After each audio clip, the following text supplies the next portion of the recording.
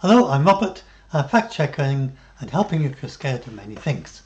And this is, if you're worried that the universe might suddenly vanish because of forced vacuum decay or anything else, and if it's caused by matter, for instance by black holes or whatever, it doesn't matter how much space-time is expanded. And apart from and remember, if you saw the original video, then for the very first fraction of a microsecond, then the universe was changing very quickly. From a cosmological point of view, from then on, then it's dull, boring, the same again and again and again, just the same universe with no changes. So just the very first fraction of a microsecond for the first M is the only time in all this time when anything interesting was happening from the point of view of a cosmologist. So now, if the thing you're worried about, a hypothetical thing, is not is caused by matter, or it doesn't depend on how big the universe is, then these are all millennia, and each millennia is just as boring as the previous one. Nothing special about any of the M's. So then what I want you to do, see the scroll bar there, so you can get an idea of how far we're going through the file. And each of these is 1,000 years since the Big Bang. So we had the Big Bang just now. So let's try scrolling down. It's 1 page, 2 page, 3 pages, 4 pages. Have a look at that thing, the scroll bar up there. All these thousands of years. Imagine skipping through so many thousands of years. Another lots and lots of thousands of years, and again and again and again. And you're hardly getting anywhere in this vast file of so many thousands of years. Keep tapping away. You may be able to hear me tapping away at my keys really fast, and each one is a new page, and yet we're getting nowhere near this through this file. It would take so long to get to the Earth being born that it would take up much of this video to get there. So let's just skip up to the top. So now I've got some links there to some useful points. So that's the Earth being born. This is when the Earth was born, 4.5 million millennia away. As you can see, it's about 2/3 of the way through, very approximately. Slightly, you can see where it is about then. Now start scrolling from there, from when the Earth was born. Still going down again. I have to click lots of times or hold it down for a long time before, and even holding it down, so it's clicking faster than I can click.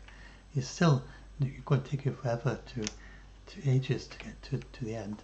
So then we get to the end of the dinosaurs, and now it's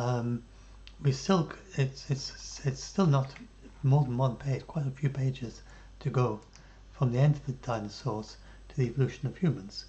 It's 1, 2, 3, 4, 5, 6, 7, 8, 9, 10, 11, 12. So 12 of these pages of M's. So that's whatever, 70 million years or something like that. 60, 70 million years, I'm not sure what number I used, but I've got the details here somewhere. And so that gets you to the first humans, and that's 200,000 years ago. And still, that's every 1,000 years since that's the first humans, modern humans. Before then, we had Homo erectus and things like that, and they had fire and so on, and they go back quite a long way.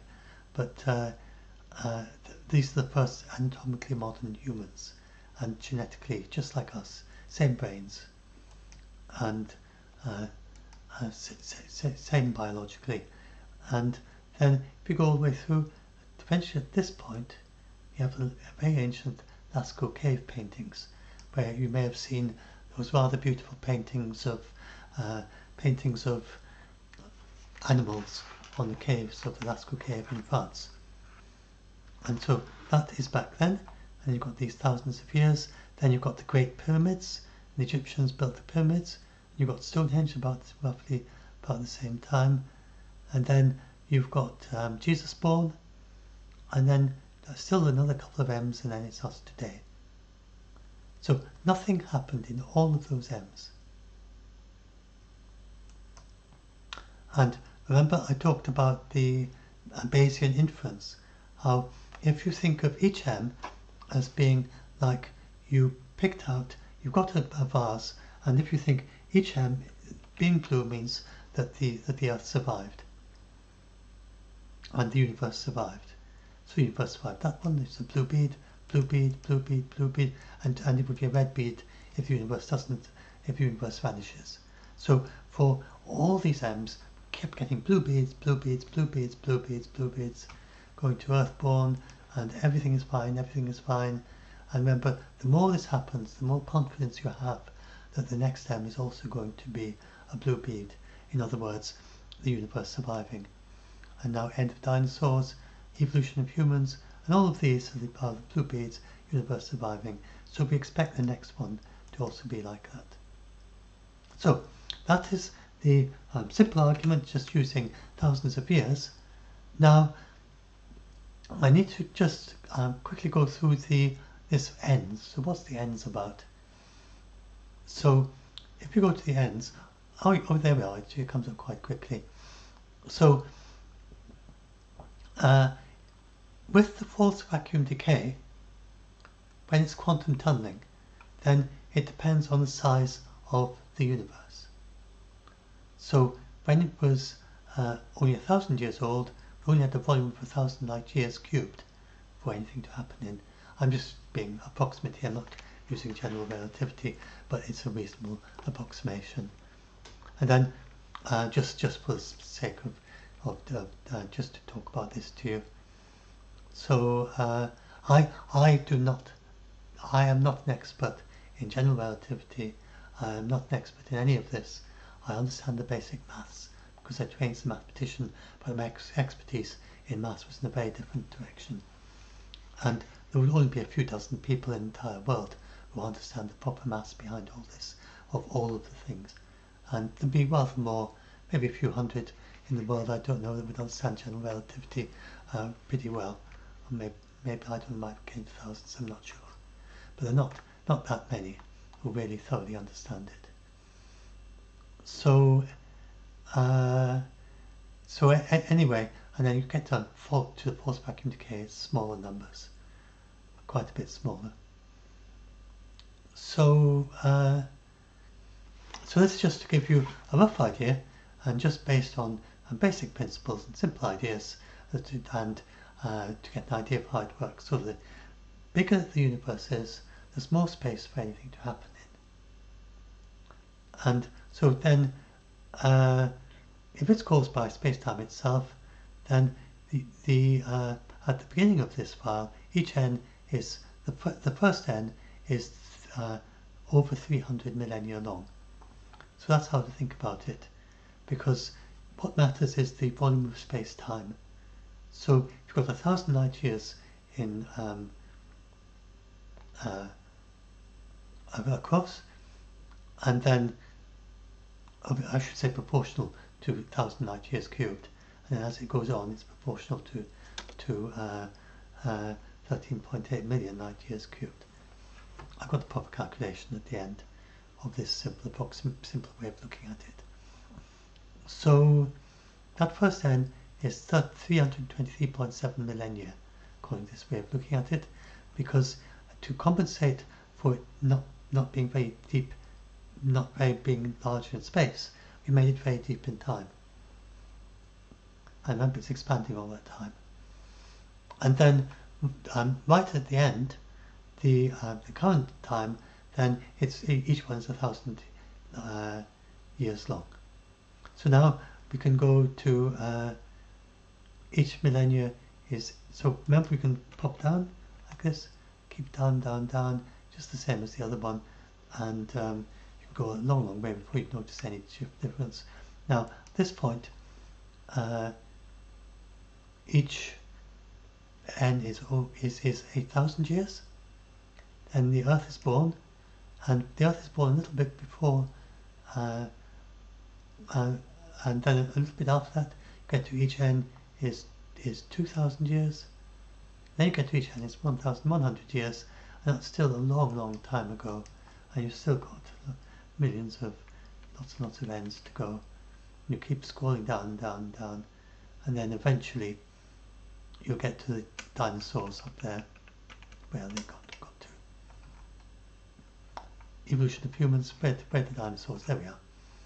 Enter the dinosaur era, and by now each N is very close to 1,000 years. So now you're just scrolling down, and each 1,000 years it's exactly the same, pretty much exactly the same, and so each N is nearly 1,000. It's just slightly over 1,000 years, and for each N it's exactly exactly the same chance of quantum tunneling, whatever it might be, all the way through. So we've gone all through all those N's, and none of that quantum tunneling has happened. So if you go back, so we're thinking in terms of quantum tunneling. This first N, and no quantum tunneling happened. This N, second N, no quantum tunneling. Nowhere in the entire universe. Click, click, click, go through. None of those have there been any quantum tunneling of the sort that can cause a force vacuum decay, which is to say an instanton which is big enough, just the right size, for the universe to collapse. And that is really a very, very difficult thing to do, because it means a large chunk of space-time has to simultaneously change from one Higgs field value to another Higgs field value.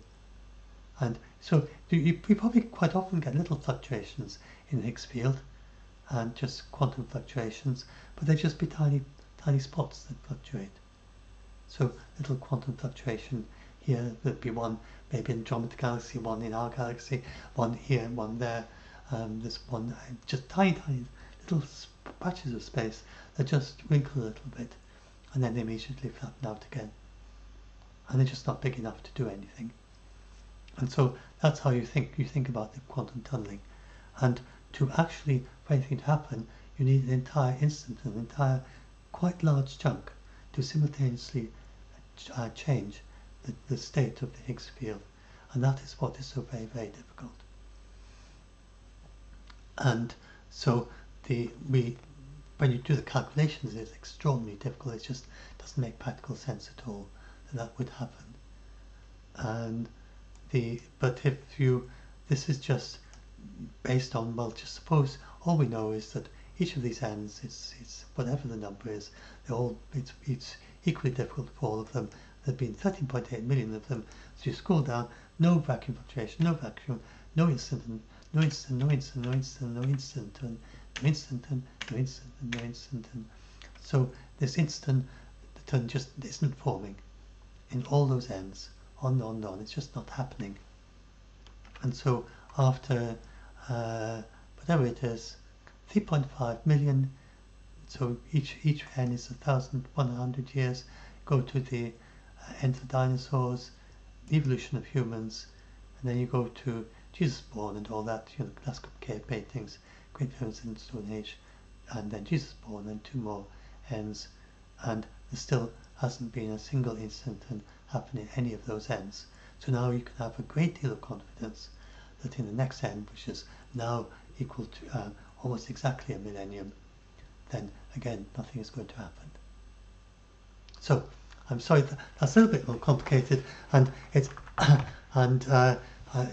it really makes so little difference in actual practical terms. You can see the vast number of N's and vast number of M's, and so really I didn't really need to explain that, but some people get very kind of picky about it. They want to know all the details, and I've had people who've needed who asked me this question. This is my best attempt at explaining it to you. So anyway, but it really doesn't matter. It's much easier to think in terms of the M's. So I think that's by far the easiest way to think about all this. And it just, what's the difference between 3.5 million or 13.8 million? It's a vast amount of time, and so many millennia, and in all that time nothing has happened, and there's nothing special about this one. So it just can't be. It doesn't matter It's something we know, something we don't know, something imagined. It doesn't matter. It was something that we find it difficult even to imagine. It doesn't matter what it is, as long as there's nothing special about this millennium, and the universe has been very boring from the point of view of cosmology. Nothing has been happening for all those millions of years. Then there just can't be a realistic risk. It just doesn't make sense. So hopefully that helps you again with the explain the 13.8 million millennia and the 3.5 million ends, and hopefully you have a slightly better have an idea of what that is all about.